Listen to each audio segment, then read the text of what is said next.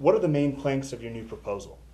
Well, first off, what we do is we freeze non-defense discretionary spending at the 2008 level, index it for inflation and for the next 10 years, and that saves about $450 billion. Then we create a new joint committee of the Congress, a permanent standing committee of the Congress, whose sole purpose would be to reduce spending, find ways to reduce the deficit through spending cuts, not through tax increases, but through spending cuts. And that they would have to find 10% savings of the deficit every budget cycle. So that would be a second component. And then finally, we reform the budget process. We make it a biannual budget process as opposed to an annual one, and so that in the even-numbered years, election years, we're doing oversight and trying to find ways to save money rather than spending money, which is what oftentimes happens in election years today.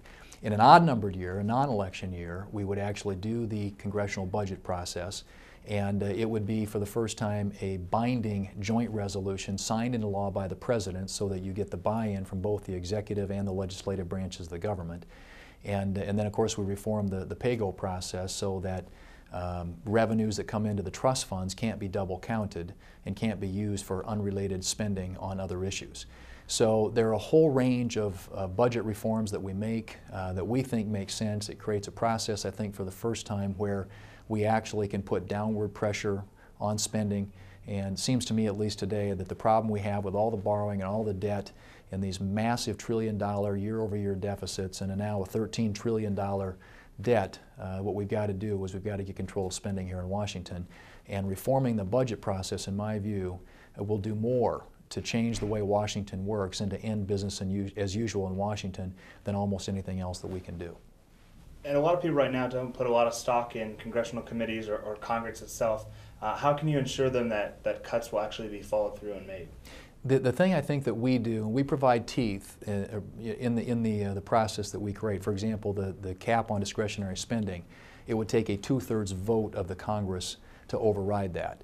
The Deficit Reduction Committee would make a recommendation every year to the Congress that would have to be acted on. The bill calls for an expedited procedure whereby it would get a vote in the Senate, and again, it would have to achieve a minimum of 10% of the previous year's deficit in terms of savings. So under circumstances right now with a $1.4, $1.5 trillion deficit, this Deficit Reduction Committee would have to find about $150 billion minimum in savings. They could go higher than that, and that would be guaranteed a vote on the floor of the United States Senate and the House of Representatives.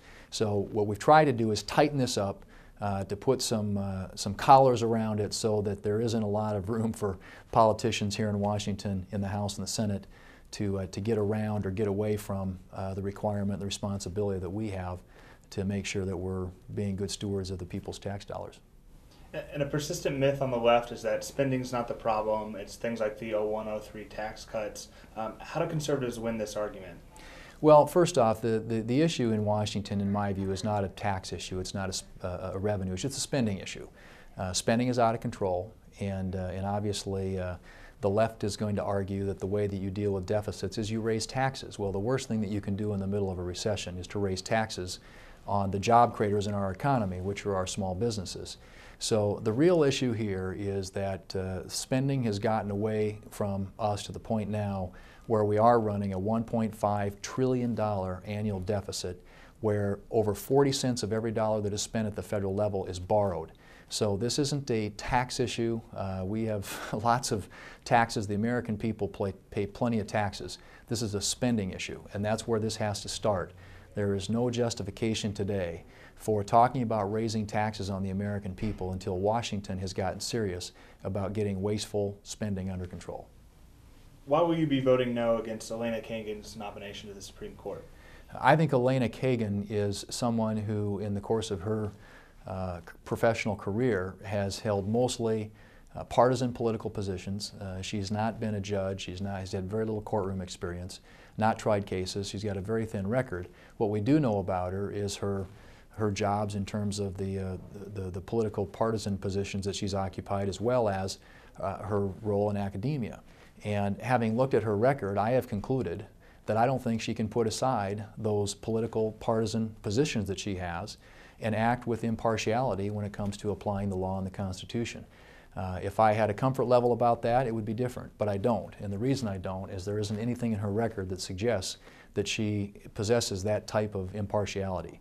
And absent that, I can't be for a nominee to the Supreme Court who I'm not convinced is going to be a constitutionalist, is going to be someone who understands that the role of a judge in our American democracy isn't to take sides, but is someone who, as John Roberts has described it, calls the balls and strikes, somebody who is an umpire and doesn't try and weigh in on one side or the other. And it strikes me that Elena Kagan, with respect to her career in public service and politics, very much is someone who will try and take her liberal positions and integrate them into the decisions that she votes on and the opinions that are issued by the Supreme Court. Another important issue in the Senate right now in the national security arena is the START treaty. What's your current position on this treaty?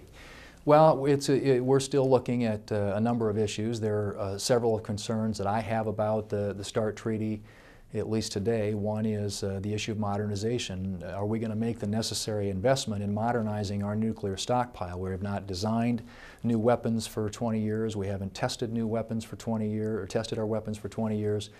And to me, the issue is reliability of our nuclear arsenal.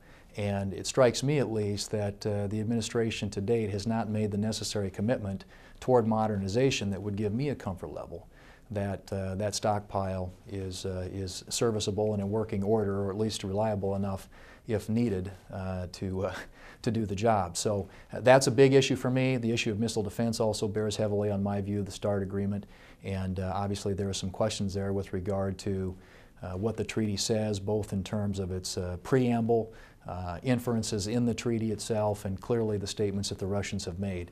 But I can't vote for something that I believe inhibits the United States' ability to defend itself from some sort of a nuclear missile attack.